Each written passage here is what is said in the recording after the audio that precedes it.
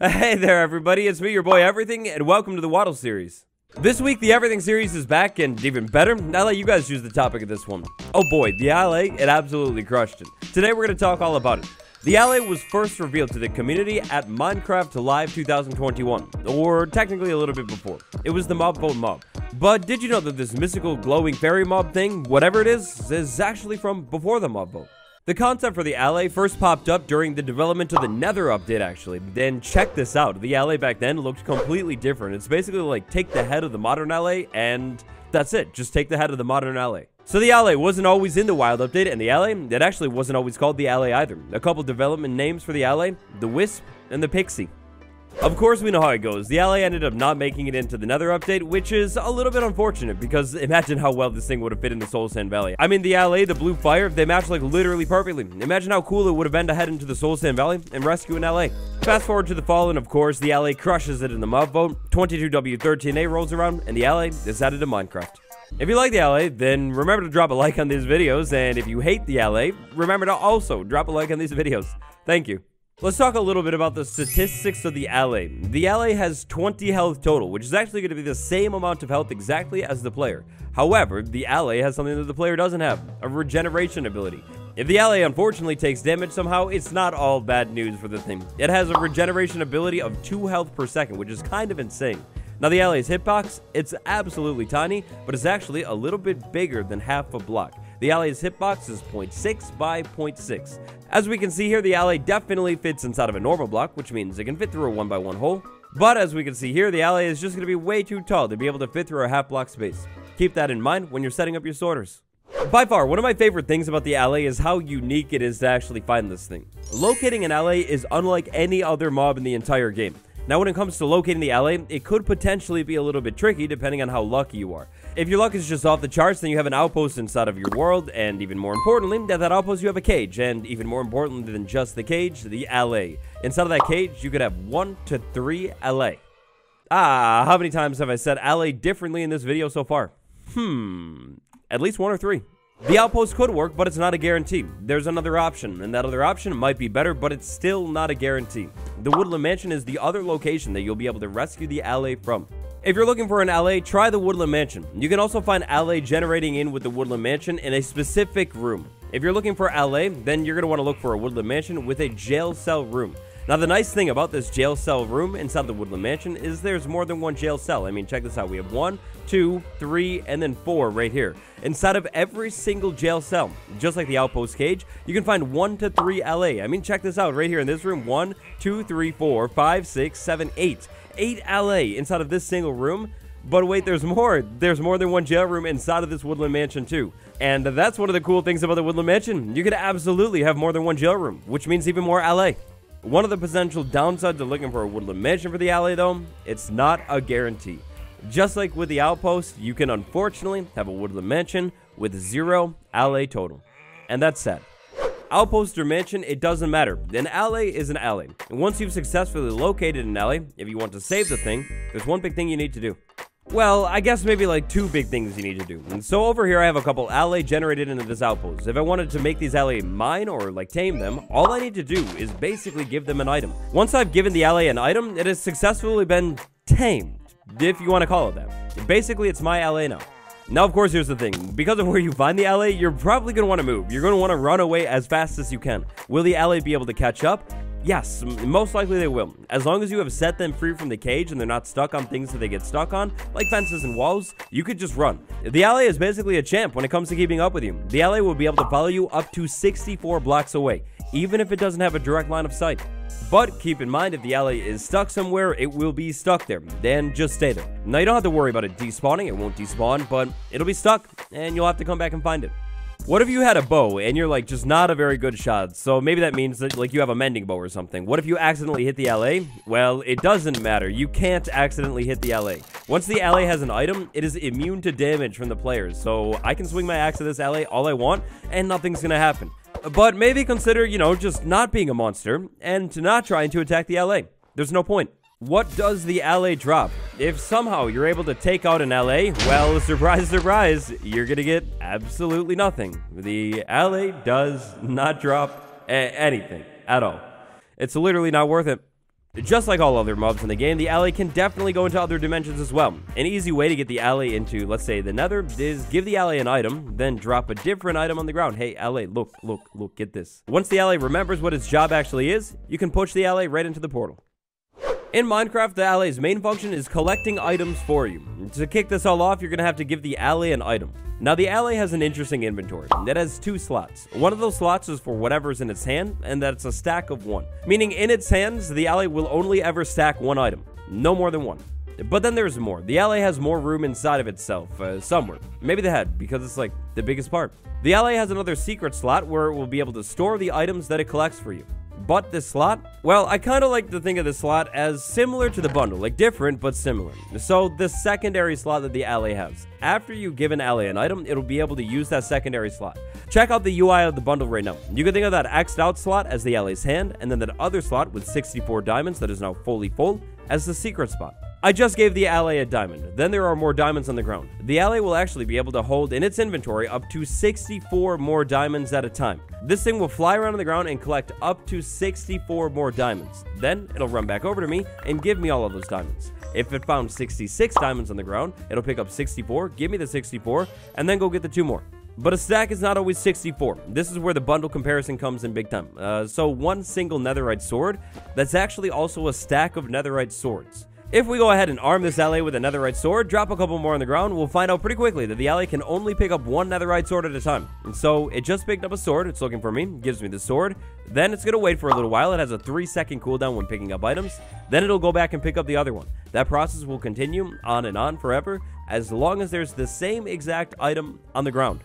This is where the bundle comparison falls apart, because the bundle, of course, eventually, when it ever makes it into the game, if it does, it'll be able to pick up a bunch of random things. The Allay cannot do that. For example, if I go ahead and give my Allay a red tulip, it will not be able to pick up orange tulips. They are both tulips for sure, but this is a different item, completely.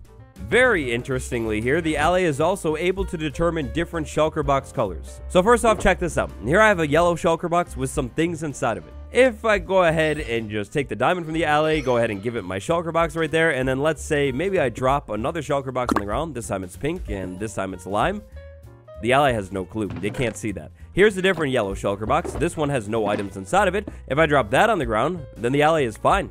It can pick that up. Now check this out. So that shulker box that it just gave me, and then the original shulker box right here. This one has items inside of it. This one does not have items inside of it. Though these items technically have their differences, as long as the shulker box is the same color, the Allay can pick it up, and the items will always stay inside of it.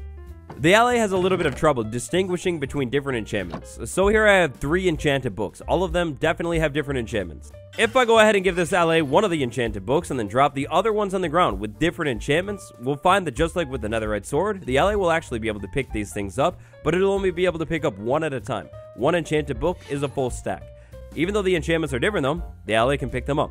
That's kind of a bummer. So how about named items and non-named items? Here we have raw gold, and here we have, beans. Let's say we gave our Allay friend some beans, and then we dropped the raw gold, the unnamed item on the ground. The Allay will still be able to pick that up too. If we flip things around the other way, so now it's holding raw gold, and it picked up the beans, and then eventually brings the beans back to me, the name is still beans. When the Allay finds items on the ground, it will go and pick those items up and bring them back to you. Before it brings those items back to you, it will try its hardest to fill up its inventory as much as possible. And once it brings the items back to you, it just kind of throws them at you. Like nowhere specific necessarily, just kind of drops them at you, which is nice. However, there's more to the Allay than just bringing items to you. You can also pair the Allay to a noteblock and have it bring items to the noteblock. When it brings items to the noteblock, it will drop the items at the noteblock. And no offense to the Allay, but from all of my testing with this thing, the dropping, it's a little bit inconsistent. If you're trying to set up a 100% lossless collection system with the Allay and a noteblock, definitely put hoppers all the way around the noteblock and maybe a hopper minecart below the thing too.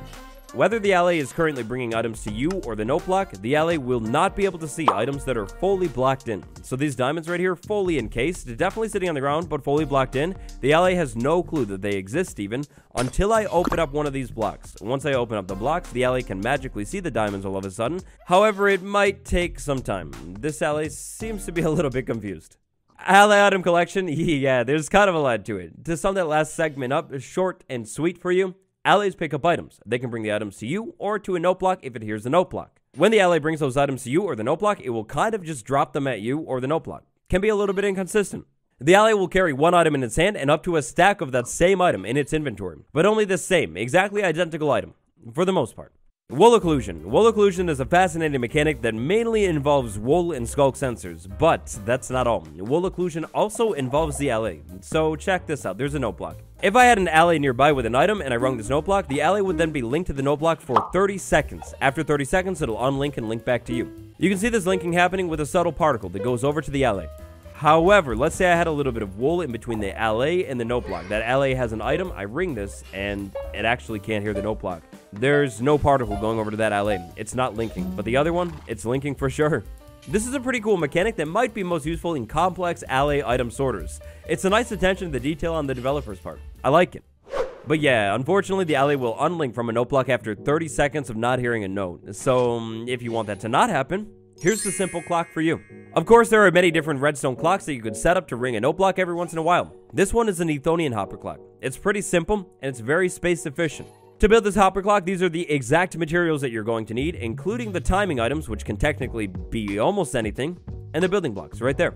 It kind of goes without saying, but of course, also, because you're setting up this whole linking system for an Allay, you're also going to want to have an Allay too.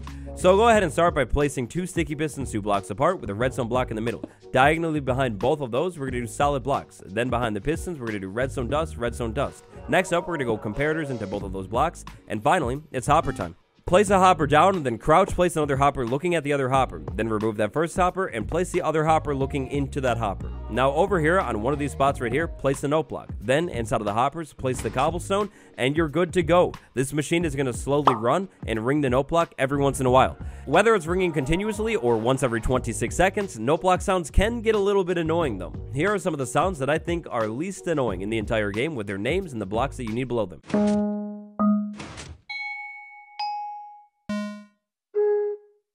Of course, there's a lot more possibilities though. If you don't know all the possibilities, trial and error.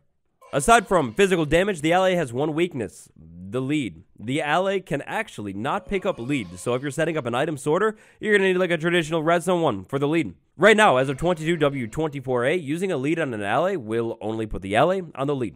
Also, as of 22W24A, amazing Allay changes. In 1.19.1, the Allay is getting a couple new abilities. One of those abilities is purely aesthetic. One of those abilities, I mean, it's duplication, it's multiplication, it's absolutely amazing. You're going to need 2 things to get started here, or kind of 3. You need an Allay, you need a jukebox, and then you need music from that jukebox. Look at this.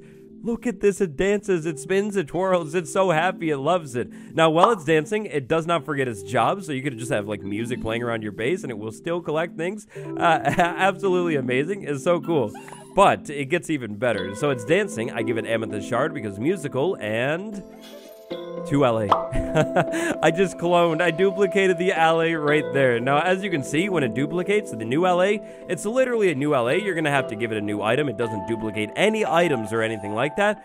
It just duplicates itself, and it's dancing, and it's happy, and that one is leaving me. Yeah, make sure you give it an item fast or it will just leave. It feels like there are like 50 music discs in the game at this point. What music disc do you need to use? Doesn't matter at all. You can play any music disc at all, and it's music to the Allay. It just loves them all. For my testing, the Allay's music disc vibe distance seems to be about 10 or so blocks. Let's go ahead and wrap up this week's episode of the Everything series with use talk of the Allay. What do you use it for? So the obvious one, the most obvious one is item collection and maybe even item sorting. You have an Allay, you give it an item, it flies around and collects the items for you, maybe throws it into some kind of sorting machine with note blocks and things like that. Could be pretty useful. A slightly more simple use for the Allay that I think is getting a little bit overlooked though is not item collection but item retrieval. So let's say I have a geode farm set up. Amethyst farms can definitely get a little bit chaotic because of the placement of the budding amethyst. Imagine a world where I have this amethyst all cleared out. All I need to do is walk around in here and harvest all of the shards. And nearby I have an Allay holding an amethyst shard. It will fly around and pick up all of the amethyst shards off of the ground for me. With my Allay flying around near my amethyst farm, I can be certain that I'll never miss a shard again. Of course, this wouldn't stop at amethyst farms, so any farm where you're collecting items are falling on the ground, consider putting an Allay near that farm to help pick up the items for you. Next up, a scenario, a bit of role-playing even. Consider this situation. You're down in the caves right now, clearly as I'm down in the caves. But a problem, you've been mining for so long, you are full. You have just brought so many extra pickaxes and you found so many shards that you're just full all the way. If only you had one more inventory space to pick up this pickaxe. Well, check this out, my Allay, it has it for me. First things first, give me the flower, you're done. Second off, the Allay, come back here and hold my shulker box for me. Just carry the shulker box full of whatever items I found down in the cave so I can pick up my other pickaxe. Have the Allay carry a shulker box for you, and it's extra inventory space. Seeing as the Allay has that whole regeneration effect, it should be good in most situations, but don't put the Allay underwater, it will drown, and don't put it in fire, because it will burn. A little bit more role-playing. New scenario, though, okay? It's October 31st, midnight, and it's dark, the haunting hour. This is not good. What was that? A wolf. Oh, no, that's not good. All right, so first off, we can see that the Allay kind of has this glowing effect as compared to other mobs, like the sheep right there. It's glowing. It's kind of cool. Little fun fact for you. Second off, I'm inside of a haunted house, and the Allay. The Allay is actually invisible. Look at this. Imagine this for some kind of setup. Maybe you're trying to make like a haunted house. You want floating items. Take the Allay. Give it an item. Maybe a sword or something scary. Splash it with invisibility. And then you have a literal ghost floating around with a sword. A literal ghost floating around with a sword. It's so cool. Now, of course, you're going to have to continuously give the Allay invisibility. But imagine that for some kind of themed build. You splash it with invisibility every once in a while. Not the hardest thing in the world to do. It's a literal ghost with items. I love that. And so that'll do it for the Allay. That's everything to know. Wait, what's that? Bonus round? Bonus round for the people who made it all the way through the video. I appreciate you. Some fun facts. This one goes out to all of my fans of definitions out there. The Allay, it means to relieve or alleviate. The Vex means to anger or worry. Those are opposite meanings. The Allay and the Vex are quite literally opposites. Sick of your Allay? Well, problem solved. To put it in a little bit of water, we'll trap it in water, and you can drown it. Okay, don't do that. You're a monster. That's not even fun. That's not, it's a fact, but it's not fun. Have your Allay found themselves in the unfortunate circumstance? Are you a monster and has your Allay found itself in the unfortunate circumstance where it's taking a lot of damage really quick? Well, quickly, give it a totem of undying, let it take all of the damage that it needs to take, and then eventually, the regen kind of offsets the damage. This is hard to show off. All right, well, look, the big one here is that the Allay can use the totem of undying. If it takes enough damage for long enough and gets to that unfortunate point, then it'll use the totem of undying, and it's safe. Yay. And you will never place a lava bucket on your Allay again, because that was your last totem. That's it. That's everything to know about the Allay as of Minecraft Snapshot 22W24A. If anything major changes in the future, I'll drop a pinned comment down below. Have you rescued an Allay in survival yet? What's your favorite use for the thing? Let me know down below. If you enjoyed today's episode, two things. Please consider dropping a like. It helps out a huge time. And if you'd like more videos just like this one, check out the Everything series on the Warden next. I'll leave the playlist on the end card. Michael H, Rob, and Darkland Studios, my patrons, thank you so much for the support. Episode topics, drop them down below or on the subreddit, r/wattles. Thank you so much for watching. It's been me, your boy, with another episode of the Everything series. Goodbye, everyone. I'll see you tomorrow.